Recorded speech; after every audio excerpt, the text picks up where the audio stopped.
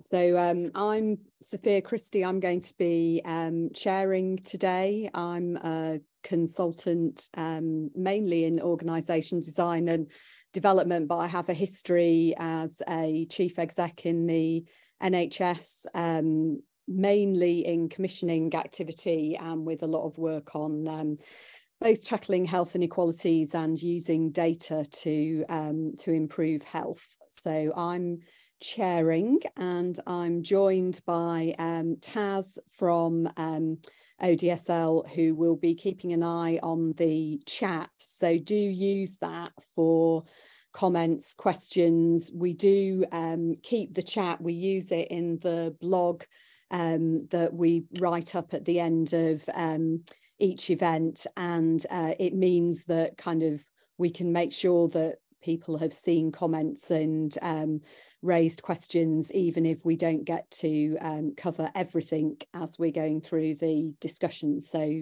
do make active use of that.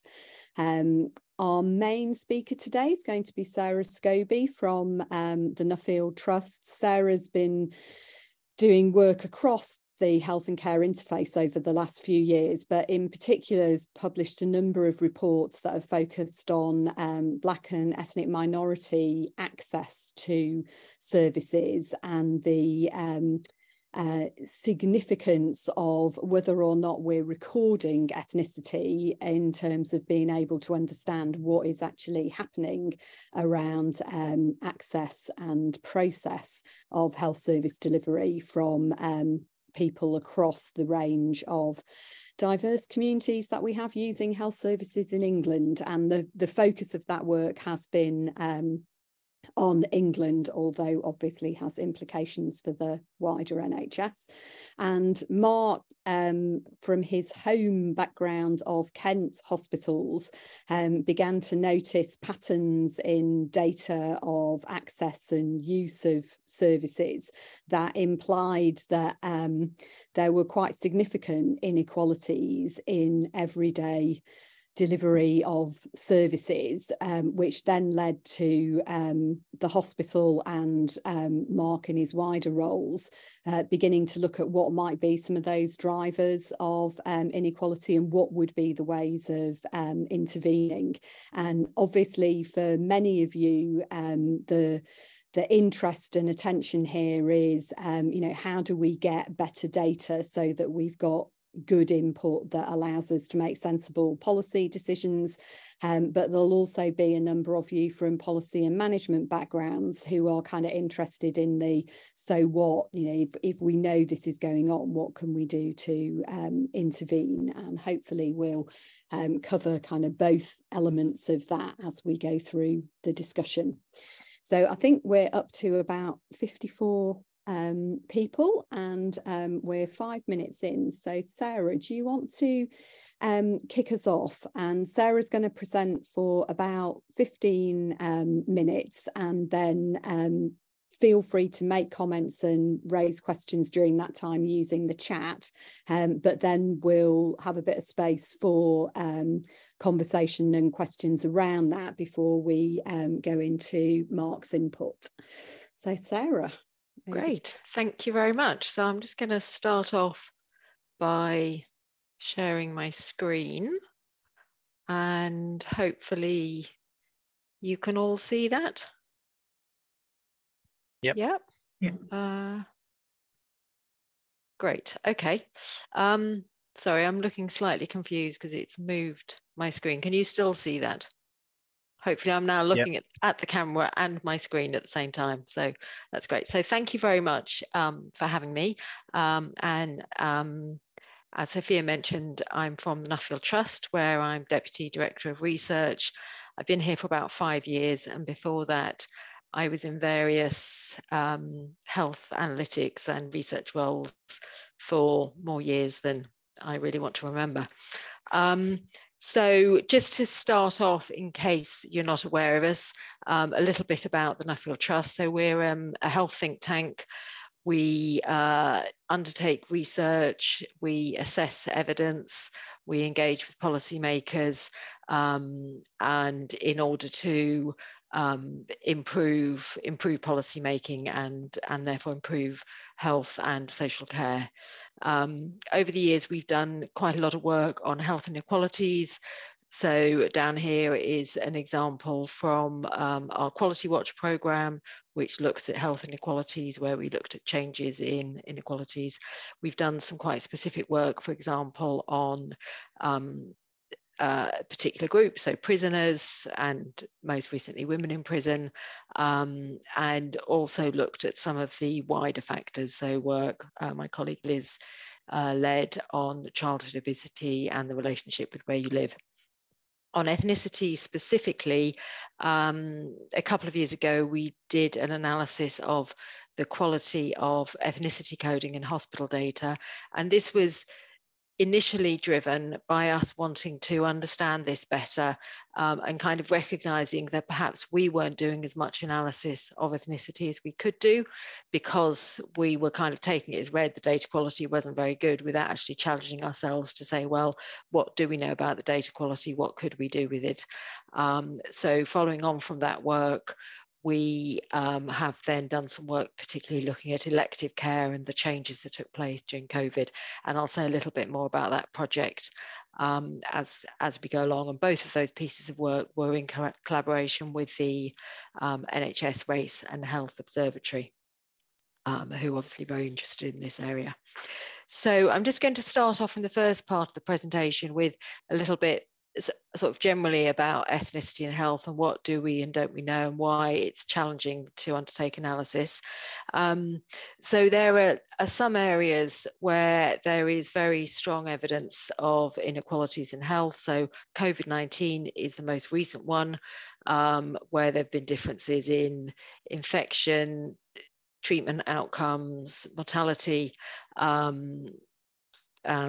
vaccination rates, but there are some really long-standing differences as well in relation to mental health and maternity, for example, where despite knowing about ethnic differences and inequalities for a long time, there doesn't seem to be the action that is needed or ways to address the underlying reasons.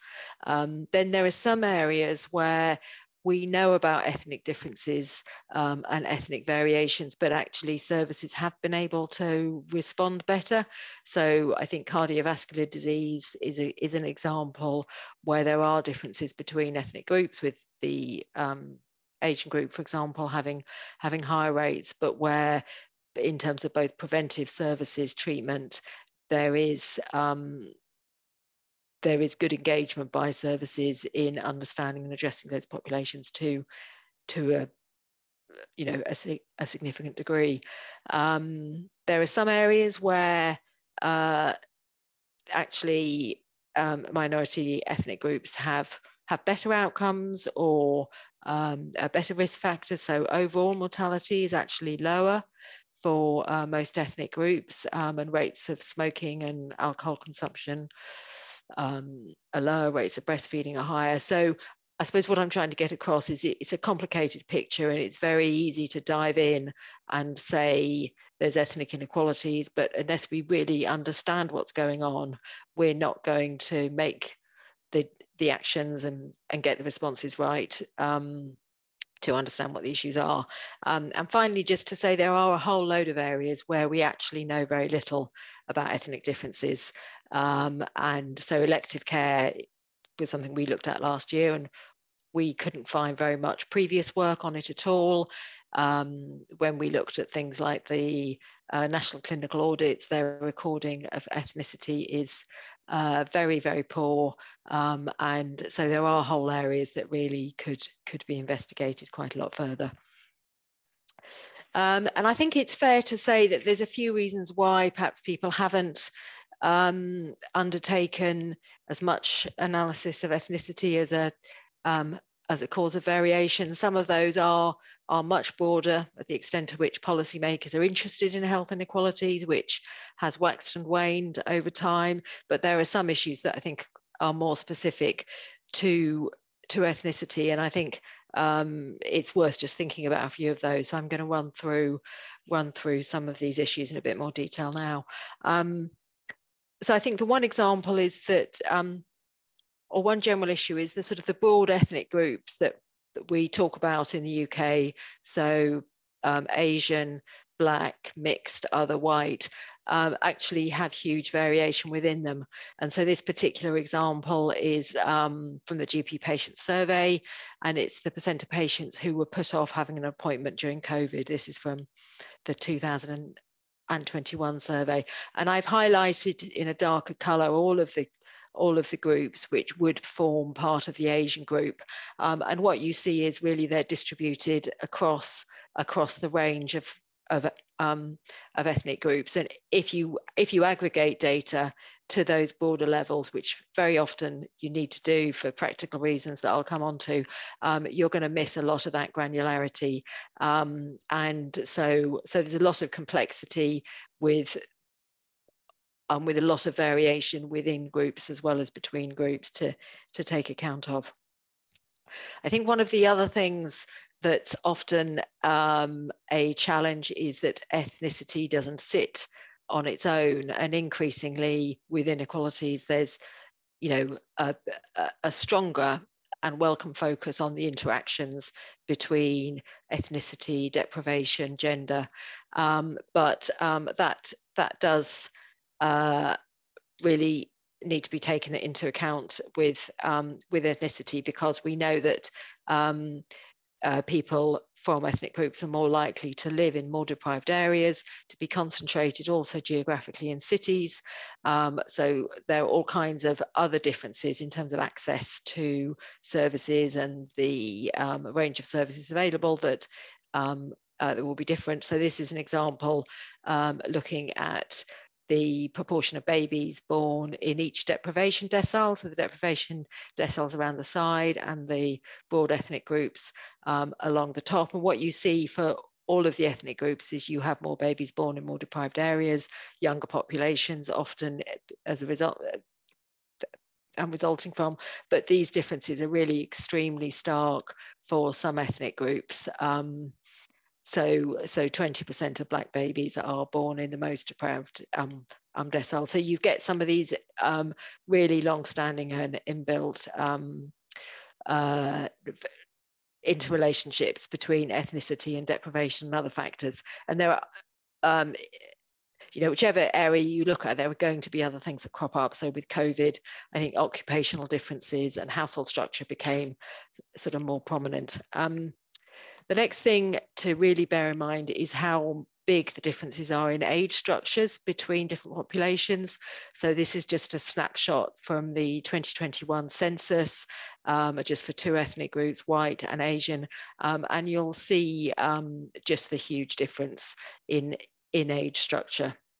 And so this is really important, because if you don't take account of age in your analysis, then what you might end up doing is just be comparing a population of older people and a population of younger people, and the ethnicity, you might completely misinterpret what's going on with ethnicity. And the other factor to bear in mind is that in terms of numbers of people, particularly for conditions that are more likely to affect older people, small numbers for ethnic groups, particularly at a local level, are going to become a challenge for analysis. So that's something that really needs to be taken into account. On the plus side, the fact that we've got the 2021 census now is absolutely fantastic, because the work that we did last year on ethnicity in the elective care, it was really difficult to find good quality denominators for our analysis, and that makes robust analysis really complicated. So just one more slide on some of the challenges in terms of ethnicity analysis, and that's really to do with the coding. So we did a detailed study looking at the quality of the hospital data set, so inpatient, outpatient, and a little bit on A&E, and what we found backed up some other work. For example, ONS have done a lot of this work comparing the coding in hospital data linked to census data, which they can look at, and you get some big you get not just differences in the coding in hospital data, but also that there is systematic bias in those. So people from minority ethnic groups are far less likely to have the same ethnicity code. They're far more likely to be grouped into some kind of other category, or to have different ethnic codes for different episodes of care. And the net result of all of that is that what you often have is fewer people identified as Black, Asian, mixed, for example, and more people identified as other. So this is just a snapshot from the report of trust level data. So in some trusts, more than a third of people were identified as being in the other group. And the challenge for analysts is that if you looked at the denominator data for those areas, you wouldn't have nearly as high a proportion of other people. So you've always got this mismatch where you're over counting other and under counting other groups, which makes making sense of the data really complicated. You know, there's a link to the report, and there's a lot more detail in there about some of the other variations that we found. So those are some of the challenges, and knowing those, last year we set ourselves the task of trying to make use of data as best we can. So recognizing that there's a lot that needs to be done to improve data, but also actually how practically can we use the data.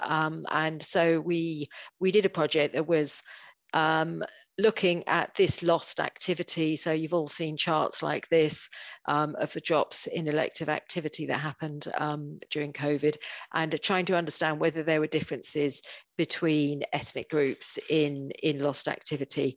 And the reason why this is so important is because the waiting lists have been continuing to go up, and access to care is going to be a challenge for years to come. And there's a real tension between what could be done to perhaps rapidly reduce waiting lists by changing pathways, and what needs to be done to make sure that access is equitable, and that the changes you put in place to improve access don't in themselves make it more difficult to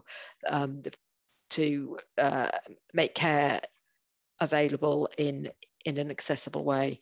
So we looked at a set of common procedure groups, both diagnostic and therapeutic, and I'm just going to show a few slides with just a couple of things that we found. So one of the things that we found, which I think perhaps we hadn't anticipated, was just how big the variation in rates of procedures was prior to COVID. So up here, we've got cardiac diagnostic procedures, and you can see the Asian group has much higher rates, which fits with the epidemiology. And so that's kind of reassuring there. You'll see that the other group is pretty high for all of them. And I think a lot of that's to do with some of the coding issues that I mentioned. In this work, we used a methodology that the UK Health Security Agency also used to use people's previous records to effectively, if they've got a missing ethnic group or another group in the data that we were analysing, but they had a more specific code in earlier records, then we would use that. So we reduce the amount of missing data. But even so, we've still got this other category, which is very big. But some of the other findings were less clear. So from the evidence that's available, there's very little data or research that we could find that would explain why the white group had such an increased rate of hip and knee replacements, so perhaps pointing to access being an issue there. Cataract procedures, we found very big differences, which are possibly related to diabetes, which is a risk factor for cataracts. But again, the National Cataract Audit only has the ethnic group, I think, of about 40% of people. So some real opportunities to understand what's going there better.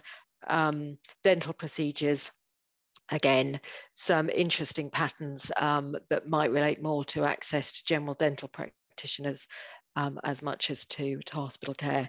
So some really big differences before COVID.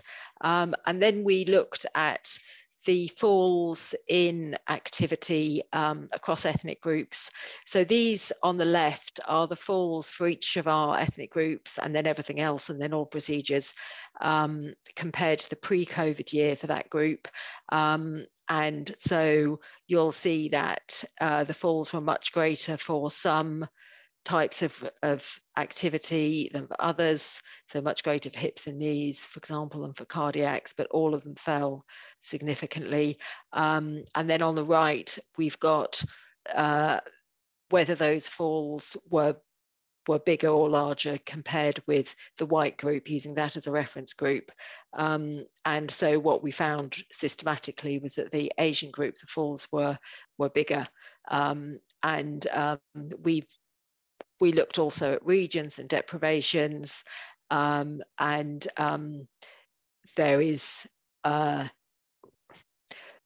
difficult to know exactly why this is, but in terms of people not coming forward, more reluctance to use services, more difficulty engaging with perhaps digital pathways, all of these things, because this happened across all of these different procedures, suggests that that might be a particular problem for the Asian group. Dental was the only one where actually there was a opposite direction of variation with the white group, which possibly relates to level of acuity, but difficult to be sure. I think the other thing, just to go back to the point about the volumes of people and numbers, is important to bear in mind that those percentage differences, when you translate them to numbers, are clearly very, very important, but much smaller than the differences that there were pre-COVID in the rates. So it's just worth bearing in mind what the overall picture was before COVID. And just to say that we also looked at deprivation. So there were systematic differences with deprivation and some regional differences that were perhaps less clear. So I've popped up here just a summary of the findings, but there's a link to the full report there. And so just sort of overall, in conclusion, the ethnic variations, ethnic epidemiology is complicated. The reasons for variation and inequalities are multifactorial, and deprivation and geography are really important. And I think those differences are really important to understand if we want to know what the right interventions are, and what the NHS should be doing about them. For lots of service areas, there's limited evidence and analysis, and data quality and systematic coding differences hamper understanding and action. And that is me done for the presentation, but happy to take questions. Thanks, Sarah. So we've had a few people join us during that. So that was Sarah Scobie talking us through the why we might want to pay attention to the ethnicity of service users, and also the complexity of trying to do that. If people can type their questions into the chat and comments, that's probably the easiest way of me being able to pick them up and direct them to Sarah. We had a couple of points of clarification, Sarah, while you were talking. One was just from your first slide, the Nuffield introduction. You had your little index of inequality, and we had a query as to, was higher on the index more unequal? So that was just your little exemplary graph. And I just to check as well on your comparison of pre and post COVID, presumably those were age standardized comparisons. Yes, so the pre and post COVID, those were age and sex standardized, and we used the ETHPOP populations because at the time the census wasn't available for those. And yes, the index, I'll find in a minute before the sessions ended, a link to the inequalities work that I put a little graphic from earlier. Yeah, so we created an index that was a comparison of the most least deprived group, but we standardized the direction of it so that all of the indicators, a larger variation is more inequality. And I'm going to come to Mark, but further kind of question of clarification. You referred to the UK health security methodology for filling in missing data. Can you tell us a bit more about how that works and how we access it, Sarah? Yes. So again, I'll pop the link to the report into the chat because that's got it in more detail and it's got a reference to the UK Health Security Agency. But basically, we looked at other ethnic codes. So if in our index admission, for example, where the procedure was that we were looking at in our analysis, we had a detailed ethnic code for that person, then we used that. If we didn't have one, then we looked back at previous activity for that patient to see if any of those had a specific ethnic code that we could use. I will put that into the detail, and Liz has already put a link to the GitHub code, so anybody can look in a lot more detail there as well. But I'll pop the detail into it. Thanks, Sarah. And so people know, if you go on the Nuffield Trust website, there you can download PDFs of all of the pieces of work that Sarah's been talking about and more, if you want to go and look at the reports in more detail. Mark, I think you had a couple of other questions for Sarah. Well, I followed what you told me to do, Sophia, so I wrote them in the chat. I think one of them, the first one that's in there, I was going to ask Sarah if she might answer it, but and the other two are kind of, well, one's been dealt with, which is the code one, and one is a kind of more existential question of how people like Sarah and I kind of work together better, so it's not sort of over there while I'm just busy sending sit reps off to NHS England all day. You know, how do I really maximize the work that Sarah's doing? Because if I challenge myself, I'd say, I don't know if I have actually, because I'm just really busy telling the chief operating officer how many people there are in ED at the moment, for example. So that's something to kind of to think on. The first question I'd put in there, Sarah, you got to it on your last slide, and I mean, maybe it's probably something for a few hours, which we haven't got, but I'm just interested in your initial thoughts on that, because you start to allude to it on that last slide about if these differences exist, why do they exist? Okay, do they exist because people are different to each other, so maybe sickle cell, or have we, so that's hypothesis one, it's to do with some marker about you. And the second hypothesis is people from certain backgrounds might find it harder to access healthcare. And then the third one, potentially, if you move down those levels, is there may be some bias in the system. So people may, for whatever reason, unwittingly, or even a bias, a racism, may do things differently to different people, book people in different orders, and so on. And I just wondered how you thought you're sort of starting to present the evidence and the data around it. And I'm just interested in bringing it back to a research question of why those things exist, and then ultimately what we might do to tackle them. Because we're in a busy trust, we can absolutely adopt different strategies for different types of people, if that works.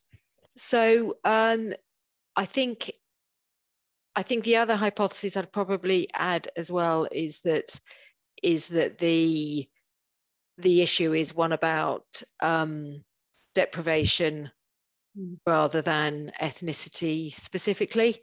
And certainly if you look at variation by deprivation, you see, you know, huge and systematic differences. And I think, unfortunately, from a research point of view, a lot of these things do interact. So some of the reasons why people might not come forward for elective care might be because they're too busy worrying about finding a job, paying the gas bill. You know, they're not prioritizing health and engaging with the health service, as anyone who's had to do it knows, does require quite a lot of effort and persistence sometimes. And so some of these, you know, things are going to be challenging. When we did our analysis and saw the variations pre-COVID, the first thing we did was went to see if there was existing epidemiological evidence that might explain it, you know, that might explain either that it's genetic or that there are, you know, there's already work done and we already know it. And I think I was surprised for many of those elective care procedures that there wasn't that data. I think in terms of the access issues, I think the thing that really needs to be taken into account is what the change is in terms of pathways that are being introduced, or at what points people are falling out of care. So, you know, are they getting the care in primary care, but they're not getting it in hospital care? So I think some of that pathway analysis can help to work out where some of those things are.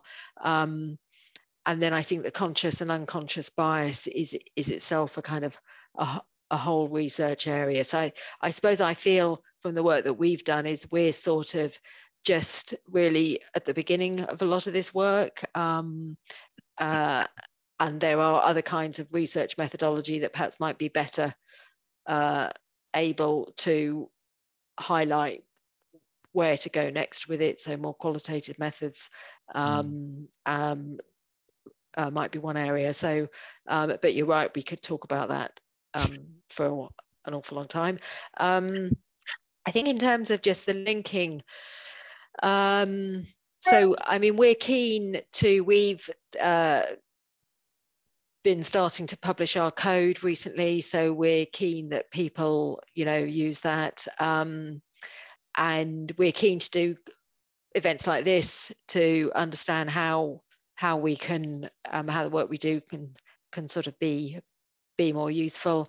I completely recognize what you say about the challenge of doing the day job. So keen to, you know, for us as an organization to be involved in thinking about how we can facilitate that. And in terms of, you know, your feedback's really helpful as well in terms of our outputs.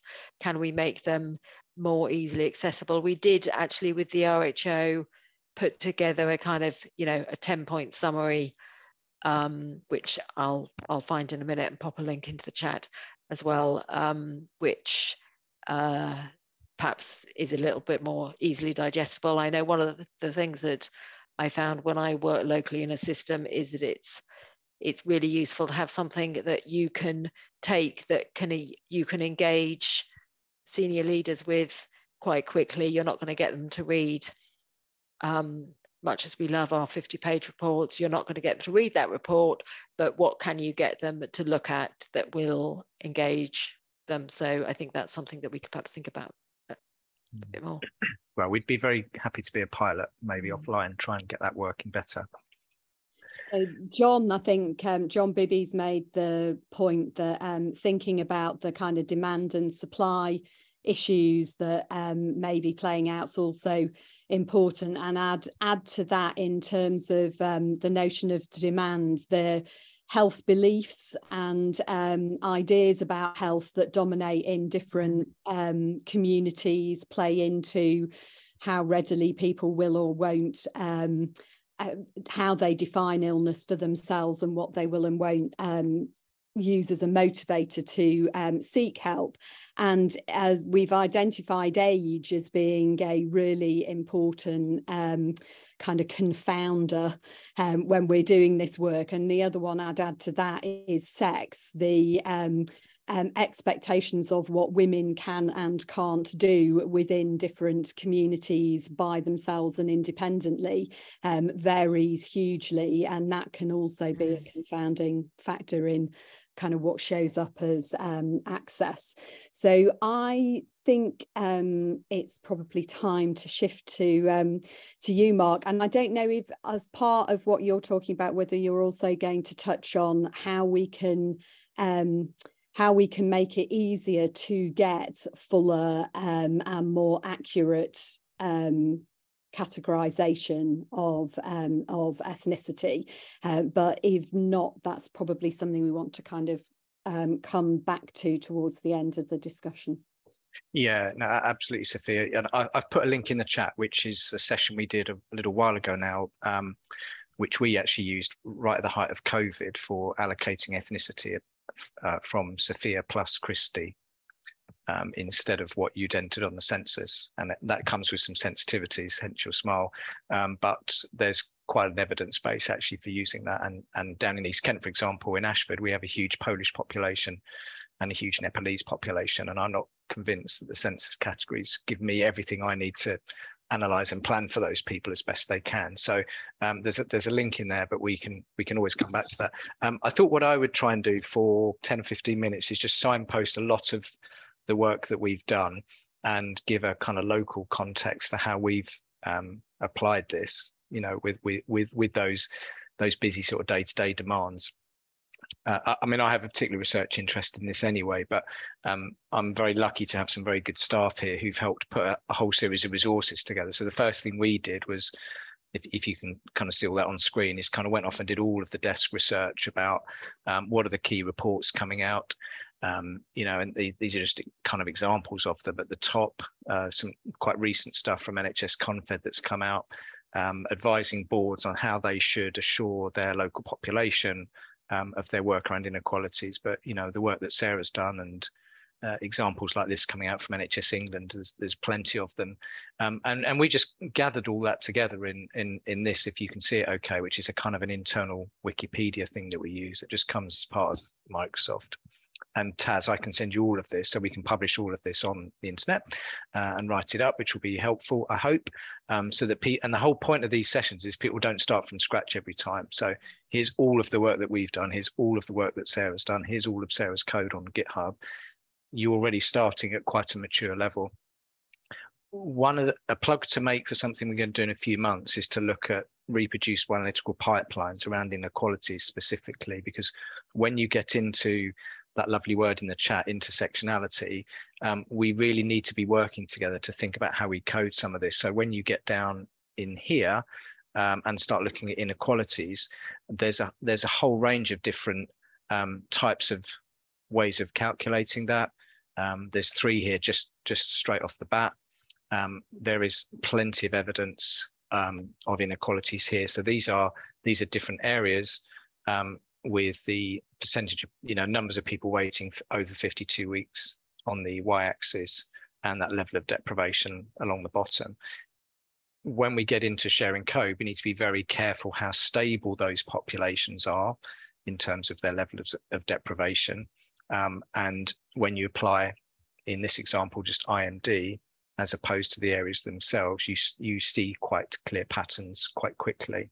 But I think Sarah's point about the new census coming out helps kind of fairly regularly stabilize some of this data as we go along, because in parts of Kent, for example, we see quite big population movements out of London down into the Medway towns. And we need to be very careful how we're describing an area contextually now, as opposed to what the census thought of it a few years ago.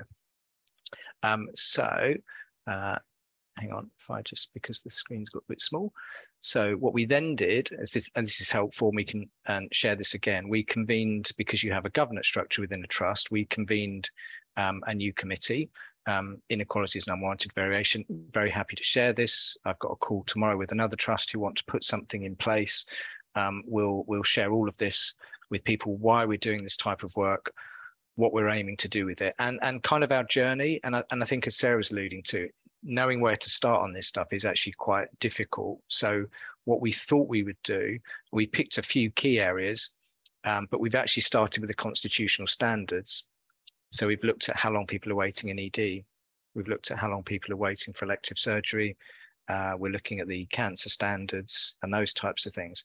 And we're going to start to cut those by age, by gender, by deprivation, by traveller status, and then start to look at the intersectionality around them. And I think one of the key points I would make is that we're quite a large trust with a large information team. We wouldn't always have those, I'll call them data science skills, to analyze intersectionality very easily. I can kind of just about say it.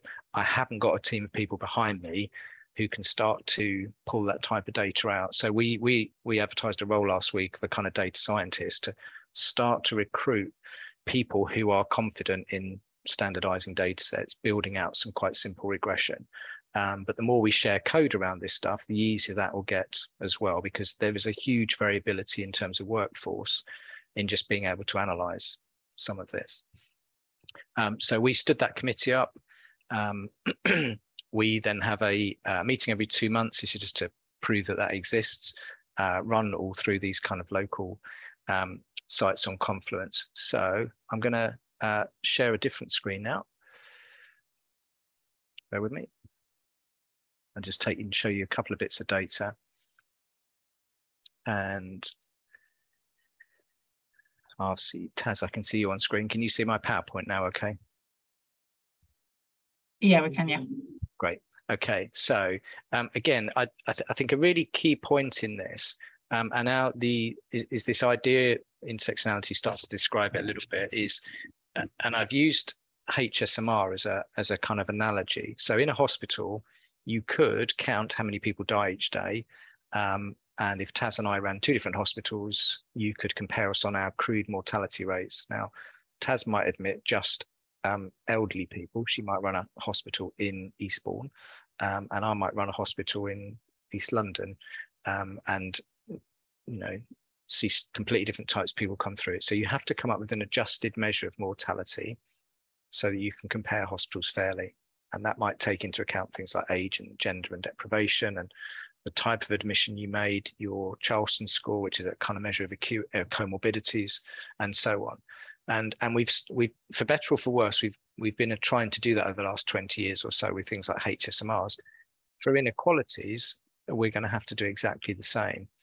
And I think there is a risk on the left of this chart that people ask for relatively crude data. So can you tell me last month how many people fell over by gender? It's meaningless, because we would have people of a certain gender admitted onto particular wards. In that example, men might be frailer than women. To get to a point where you're checking if falls, say, or harm or mortality or long length of stays fall evenly across different groups of people, you immediately have to get into much more sophisticated statistical techniques than are used usually within a local trust. So we've come up with this idea of a kind of maturity level for this. So, simply starting with crude data on the left, working through techniques like SPC and XMR charts and so on, then getting into sort of factor analysis and starting to do regression and trying to come up overall with some sort of measure of inequality that multifaceted you can apply to any measure. And the way we've structured that is to look at 3 areas, and this is in line with what's been kind of recommended nationally, and that is to start with access, then look at experience, patient experience, and then look at outcomes.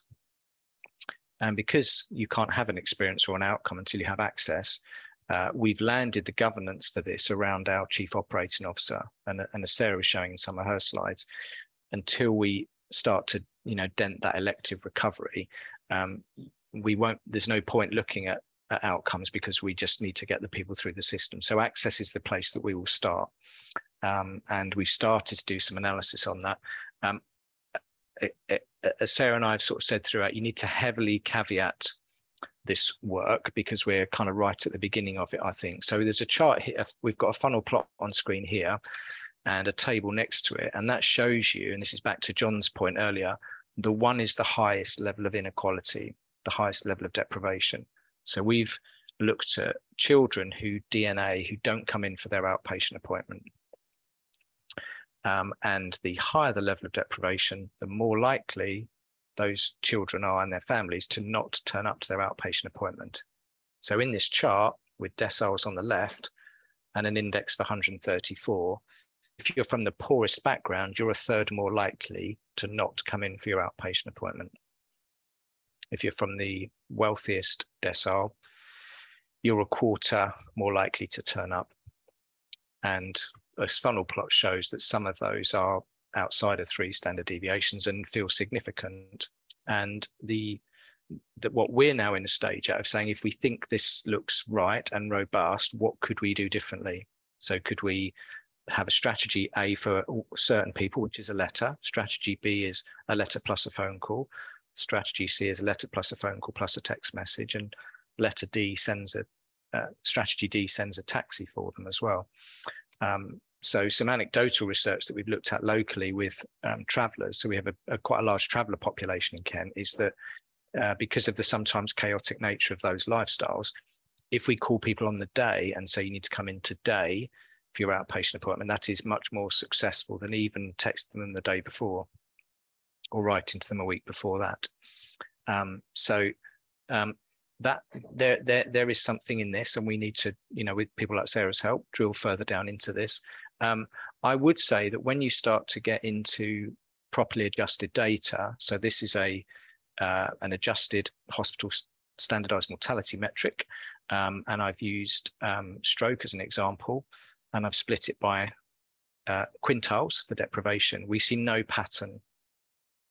And everything that we've looked at, when we've looked at it properly adjusted, we have not seen any bias yet.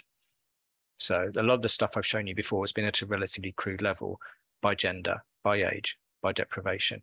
When you combine all of these metrics together, we have not yet found something that is significant, which is good, but we'll kind of keep looking. So what this chart is showing here is for those quintiles, your chances of death, mortality, do not vary according to your socioeconomic background. But there's a lot to do, and we thought we would start with the constitutional standards, and we'd take advice from Sarah and others about whether that's the right place to start or to go in completely different directions. But that's where we have started. The other thing I just wanted to mention quickly, Sophia, and I've got a link to it if I share from a different place. Unfortunately, Daniel couldn't join us from Coventry and Warwick. They've done a very high profile piece of work where they have sought to reorder their waiting list for elective work by taking into account a whole range of factors about people. And these are his slides. This has all been published, and I'll send it to you, Taz, so we can put it all kind of in one place. But as you come back from COVID and from elective and into elective recovery, we need to do 2 things. We need to make sure that the restoration of services doesn't make inequalities worse. And we also then potentially can go on to consider if we could restore in a way that actually reduces inequalities.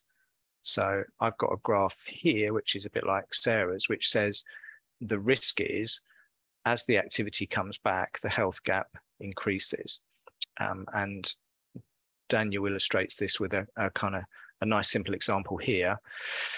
Which we were starting to mention in our previous conversation they've sort of characterized as kind of William from Warwick and Norman from Nuneaton. So, someone like myself and a lot of us, middle-class people sat on a Teams or a Zoom link, relatively straightforward to dive off for an outpatient appointment or to call a GP, chase a GP up. If you're lucky enough, go and visit a GP and so on. Much more difficult if you're building brick walls for a living or driving a bus or working in a shop.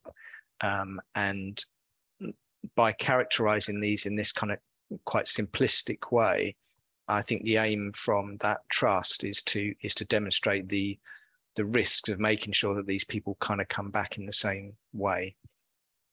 Wanted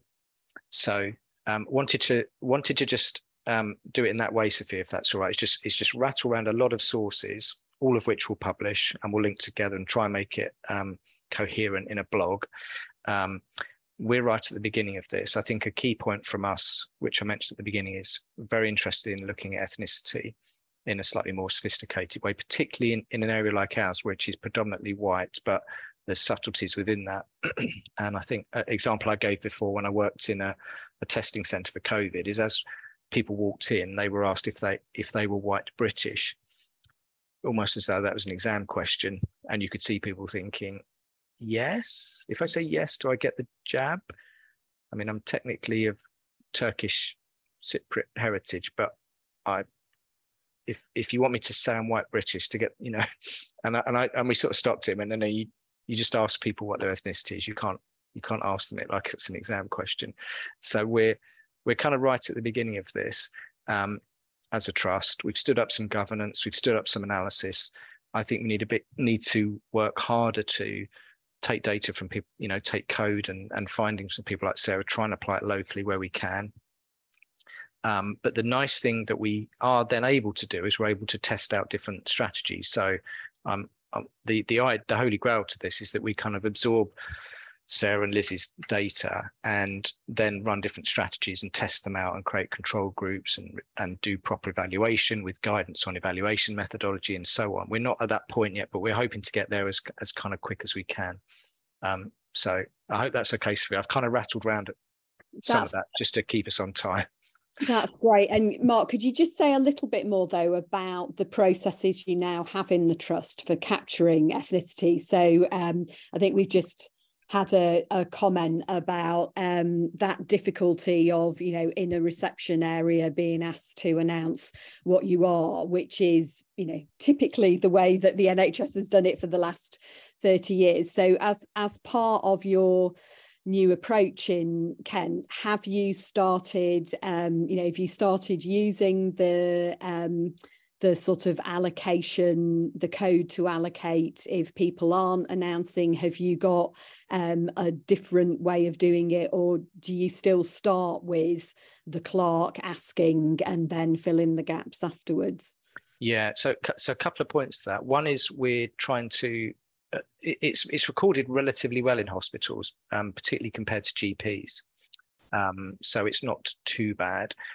Wherever we can, we ask people to create that data themselves, which might be handing them an iPad or a form, which is then like, as opposed to asking them and putting them on the spot and creating a difficult conversation for both people. So wherever we can, we ask them to do it themselves, and that seems better. I think you also get into some IG territory.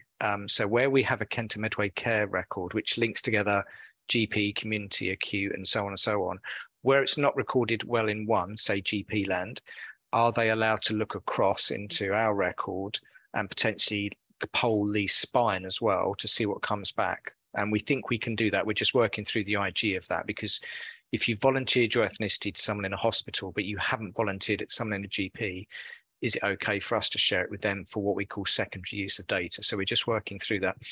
What was really exciting, and we are trying it again now, is of course during COVID there was a COPI notice, which meant that we were allowed to move much more quickly on this. So we tried out the Sophia plus Christie method because we needed to know that week. We couldn't wait weeks and weeks for committees to pontificate on things.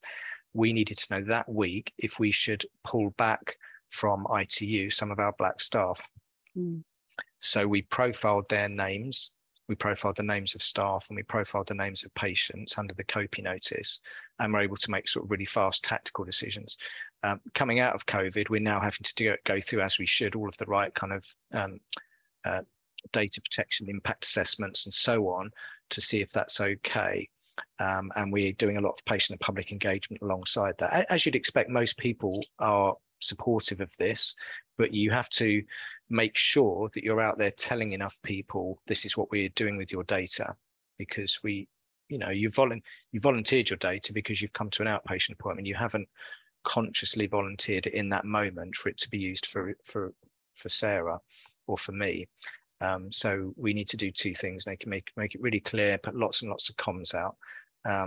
So yeah, I mean it's a really interesting area because it takes you into quite sensitive areas. But I'm a kind of data saves lives proponent. So I think there is merit in linking data, but you've got to take people with you and explain what you're doing.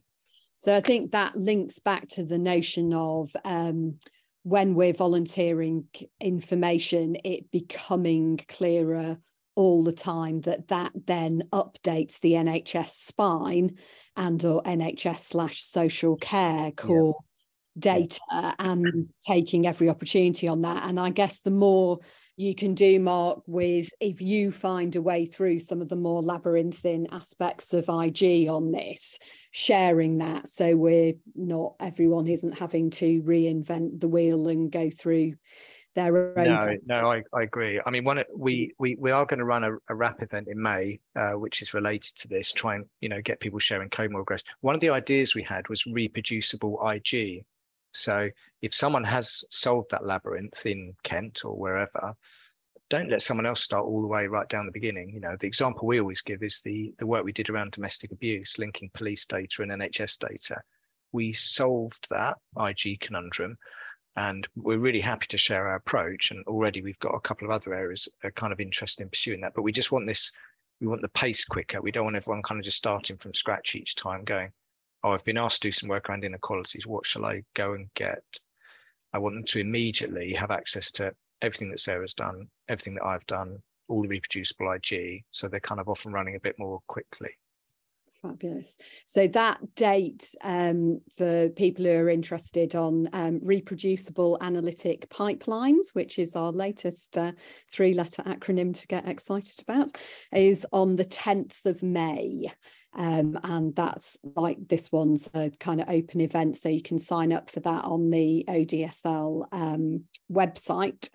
And we've got lots of resources that have gone up on the chat.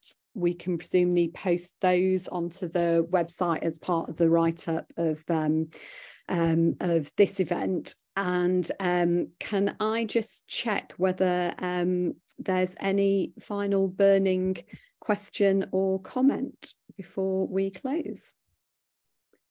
And I can't see everyone's hands at the moment, but feel free. We've got a question about IG is information governance, and you live in a very privileged world. You have not come head to head with NHS information governance procedures. Lucky person. Great. Okay, well, thank you everyone for attending. There's a load of rich resources there that we'll be posting, and if you haven't had a look on the Nuffield site, it's definitely worth doing that. There's all of Sarah's and Liz's work, but lots of other fascinating reports and information there as well, and Mark and Taz are regularly up. So there's lots of links up there as well, and hopefully we'll look forward to seeing you all on the 10th of May. Thank you. Thanks, Sophia.